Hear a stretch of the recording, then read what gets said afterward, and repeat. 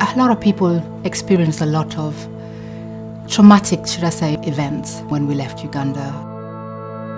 A lot of family members that I know, friends, are no longer with us because of the war.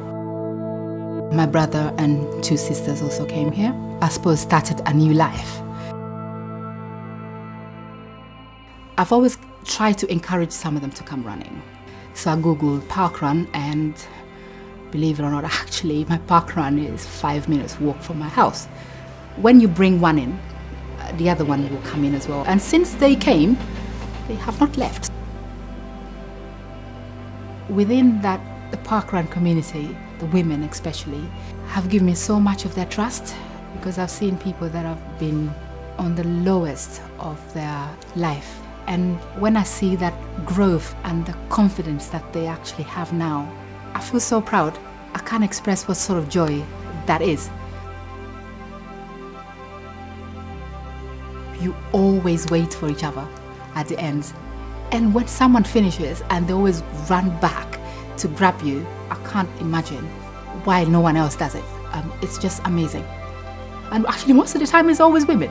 So I'm so happy when you see the joy, and the smiles always says it all.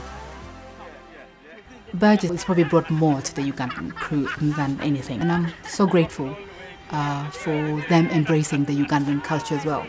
Taught them a few words in Swahili, asante sana. So up to today, sometimes when you're volunteering, even people say, oh, asante sana. I was like, oh, okay, which is obviously thank you very much.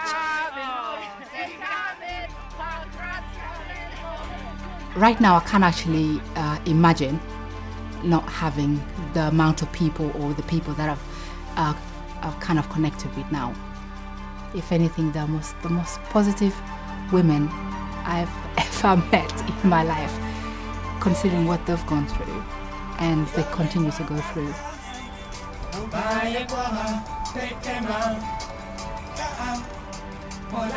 The parkrun community gives me so much that I can't imagine if I wasn't doing parkrun, if I would ever, because these people, I now take them as family. They're actually my family.